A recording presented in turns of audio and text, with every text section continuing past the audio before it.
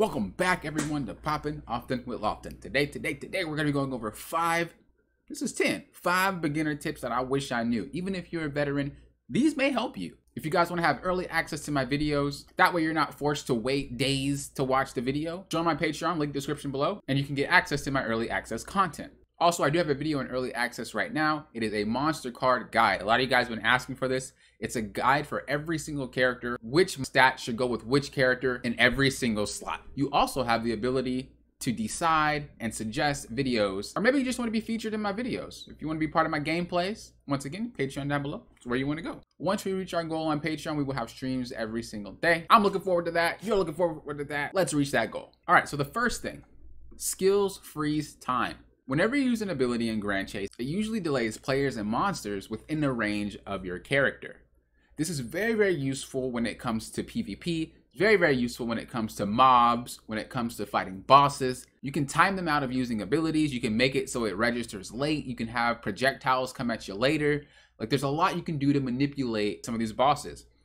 Even if it's bosses that move around a lot, you can still freeze them so that they sit still while you're using your ability. Not every monster can be frozen, remember that? But try it out, test it, see which ones can, and it's a very huge difference. I think most of the time though, you have to play solo in order to get the freezes, but it still does happen if your teammates are not close to you and they show up later. Usually you do have to be solo though, but I definitely seen it happen when teammates are there. You have to be careful though. You don't want to delay a boss and then when you're done with your move, his move starts, and then you just die because he hits you with the move that you delayed. Try it, get used to it. Really use the delay and the invincibility frames from your skill to get that edge, not just in PvP, but also in PvE. The second tip is for practice mode. You can go to practice mode. Practice mode is located right under the servers.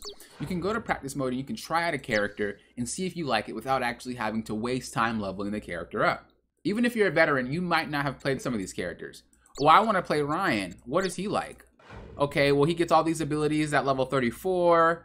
Okay, a lot of his abilities are higher level. I don't really want to play him and have no abilities until he's level 30 or 40.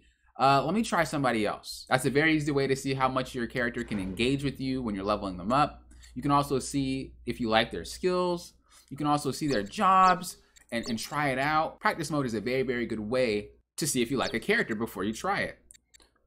A bonus tip, if you have Arme in your game, your mana goes up faster. So this is my mana regain without Arme, okay? That's what it looks like without Arme. Pretty slow, pretty sluggish, whatever. This is our mana gain with Arme. Way faster, way quicker. I'm not even touching anything. She's just in the game. So whenever you want to try out new moves and you don't want to sit there and wait for a really, really long time, just put Arme in the game and you can try out your moves back to back to back. This next tip is for missions, especially job missions. Whenever something says clear, you have to end the dungeon. You have to beat the boss. Whenever it says experience it, you can go in there, die, and you can complete the mission without actually having to kill one single monster. As long as it says experience this dungeon, you can go in there, die, collect the reward without even actually having to do any work at all. The next tip that I want to give you is when you are soloing dungeons, they're actually easier than if you are partying with players. And it goes up with 2 players, 3 players, 4 players. The monsters become more difficult to kill because of the fact that you have more teammates. If you want an easier time clearing the dungeons, you just go by yourself. If you don't care how long things take to die, then go with a team. Last but not least, I want to explain the hero collection with you guys. You come down here, you click this little 3-bar thing, and you go over to the hero collection. What is the hero collection? The hero collection gives you bonuses to every character based off if you have their jobs. So these are the bonuses that I have. Imagine if I have all the jobs. I have so many bonuses. Liar, for instance, gives us 1% crit chance and 20 damage. This is then another 1% with 30 damage. This is another with 40, another with 50.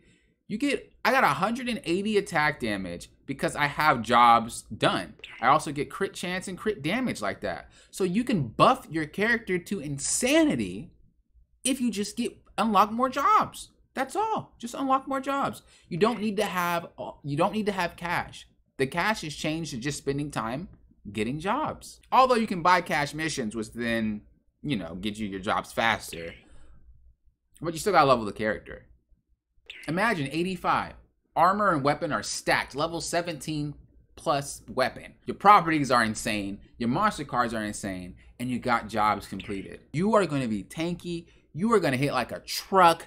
You are going to be insane. So I hope this helped you guys. Once again, this is geared towards beginners, but I know some of you veterans may not have known. And I hope it helped you guys. Remember, if you guys want early access to my content, Patreon link down below. I do have a video in early access right now. It's a video that you guys have been asking for a while now. Which properties are best with which character? If you want to be able to watch it early, link in the description below. Join the Patreon. You get early access to my content. Thank you guys for watching. Until next time, you know what I always say. Thank you for what? Popping often, will often.